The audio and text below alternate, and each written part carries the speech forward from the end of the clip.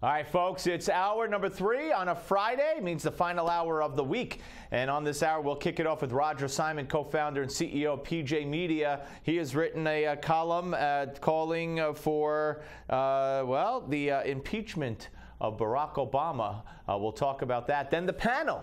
And the panel will weigh in. Joining us once again, we have the founder of Less Government, Seton Motley, and LigNet chief analyst Fred Fleitz. Sabrina Schaefer, executive director of the Independent Women's Forum. All that, give me 5 and more, if you could take it, on this final hour of the Steve Malzberg Show on Newsmax Television.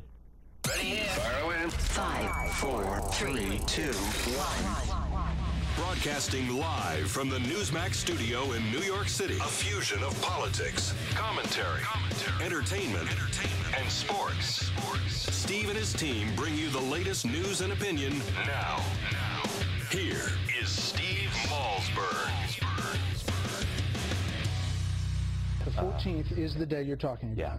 According to the emails and the timeline, the CIA circulates new talking points after they've removed a mention of Al-Qaeda. Yeah. And then at 6:21, the White House, add a line about the administration warning of September 10th of social media reports calling for demonstrations. True? I believe so.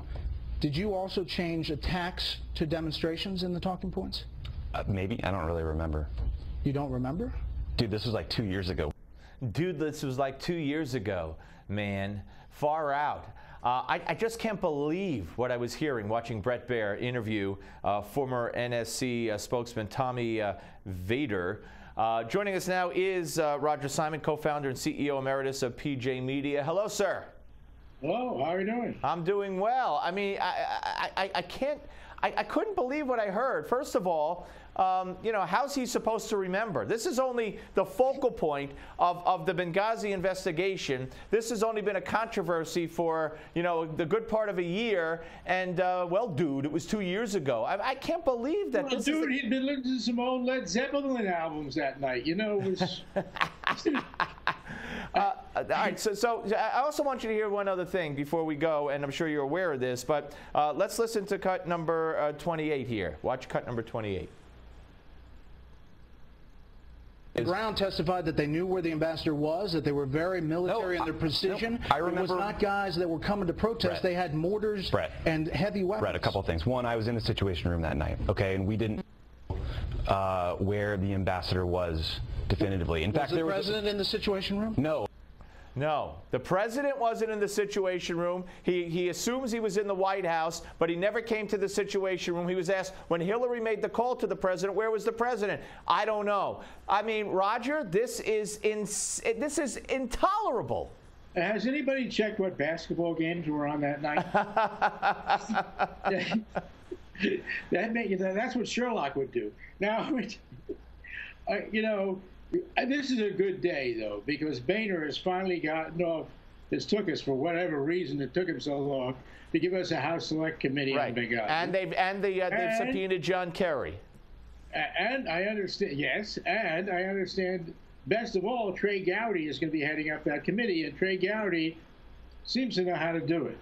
Yes. So, I'm feeling good today, for once. About the possible future of our country, but the job is for all of us to try to communicate this outwards and beyond the right-wing choir, which is always a problem. All right, well, you talk about how you wrote that Benghazi was worse than Watergate, and you wrote this back on September 29th of 2012, and that was just, the 2 weeks after the attack. The fact of the matter is, you saw the light right then and there. I guess I did, but I'm not making any special claims of being a savant. I think it was pretty obvious. I mean, nobody died in Watergate, and in Monica-gate, the only thing that got hurt was a dress. Well, so what do you think is going to happen? What do you think is going to happen?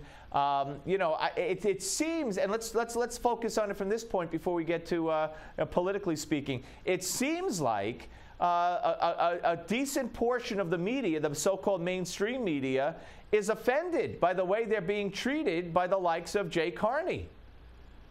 It looks like it because, well, what happened is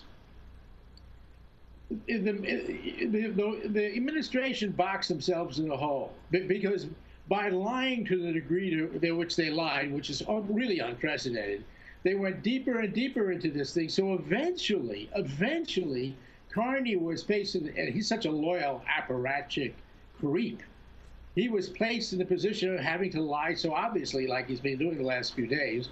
So everybody now, the media is now in an odd position, because if they've been the loyal court eunuchs of Obama from the time he was elected, but now they're being exposed as court eunuchs, and they can't, so they're in a little bit of a bind, and they have to sort of wake up. The New York Times, I predict, will not.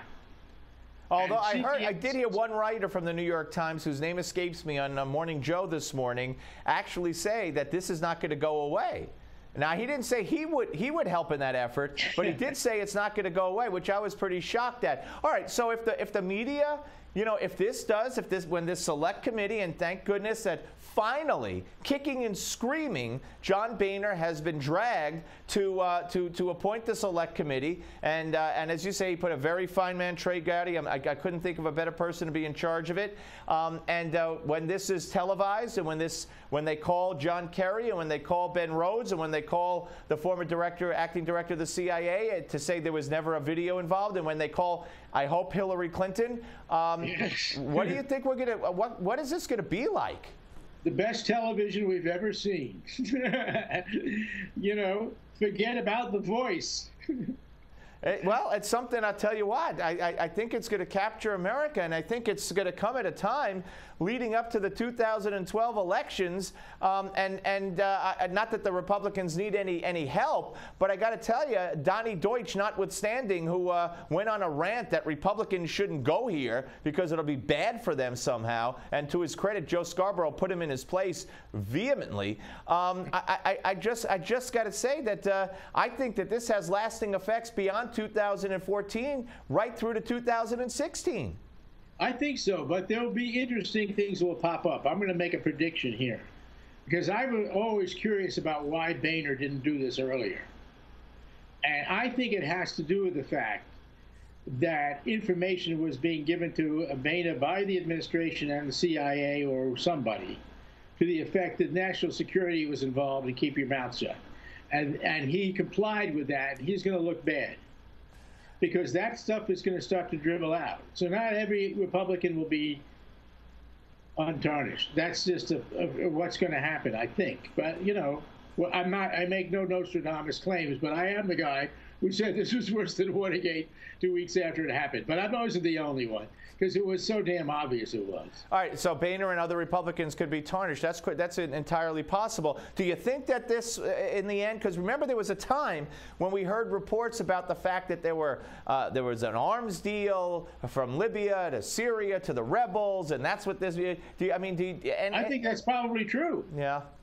I think that, but what is also true, and what really should be the heart of the investigation, is what went on between Hillary and Obama at the 10 p.m. phone call, why they decided to blame this all on a video, and also, which I think is related to it, why the military was never ordered to help save these guys. Right, and we had the general yesterday testifying that they absolutely should have tried to save these guys. Of course, they didn't know when it was going to end. Speaking about not being Nostradamus, not even Nostradamus could have told you when these thugs were going to stop attacking. Right. So why didn't they go to combat? It's not like they had a time limit to beat. Right. You're absolutely right. They had no time limit. So, but it was someone didn't give them the directive, and why? And I think the why is, I hope this comes out, the why is that they didn't want it to be clear at that point in history that terrorism of the al-Qaeda sort was still on the march and maybe even growing. Right. Because Obama had been putting out the narrative, bin Laden's dead, right, and GM is alive. And that's consistent with Ben Rhodes' email that was just discovered that has re-sparked this whole discussion that we're having on Benghazi. Now, Mike Morrell, well, before we get to Mike Morrell, we can't forget here, Roger, and I know you're not, that when Hillary Clinton met the bodies, when those bodies came home, Hillary Clinton looked the parents in the eye when she shook their hands, or in one case, I was told by one of the parents, she looked right stone cold face past him, but said, we're going to get the guy who made that video. So they continued that narrative all the way until the bodies came home. To the parents of the people who were murdered. I mean, you know, look, every politician's cynical, self-serving, not every, but almost every. And we're used to that.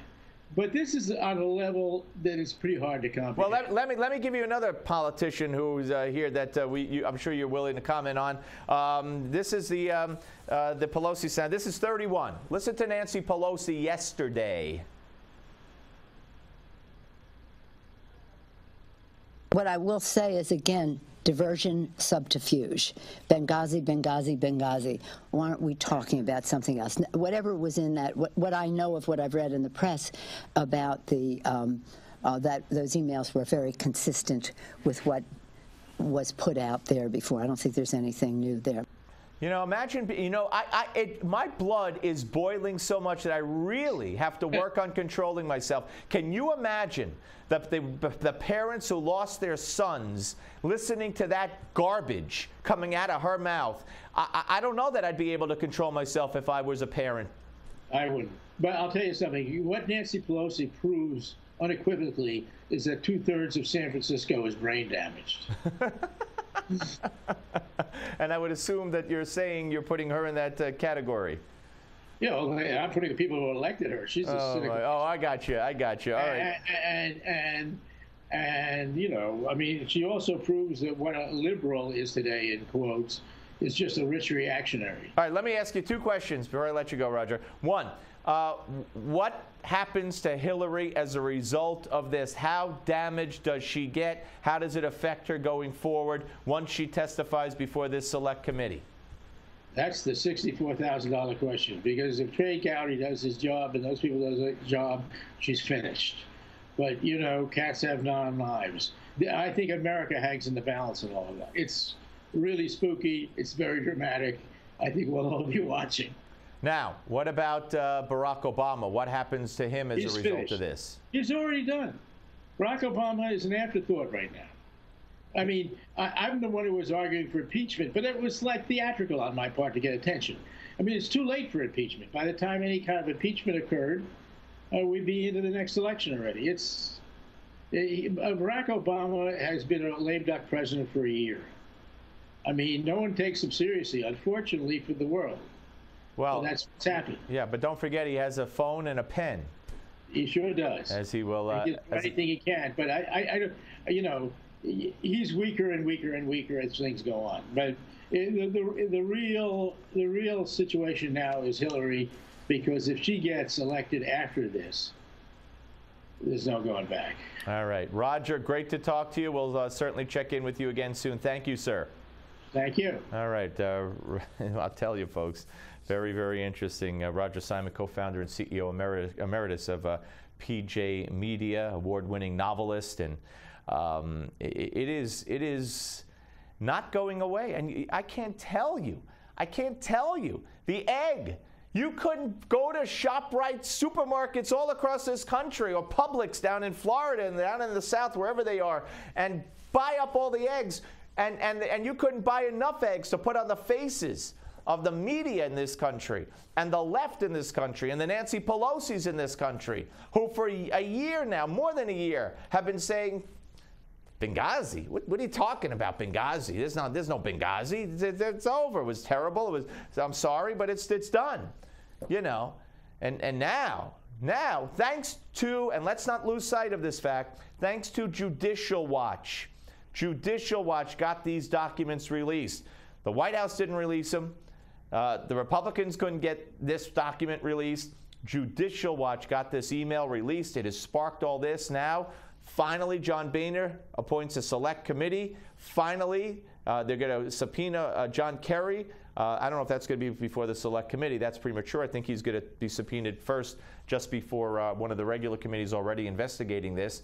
And but you're going to see Hillary and Rhodes and Kerry and maybe Carney. You're going to see them all. Susan Rice. We're going to find out who she talked to, what they told. We're going to find out, unless they say, well, executive privilege, I can't talk about this. It goes to national security. Don't count that out. On the Steve Malzberg Show, the panel is next. Don't go away.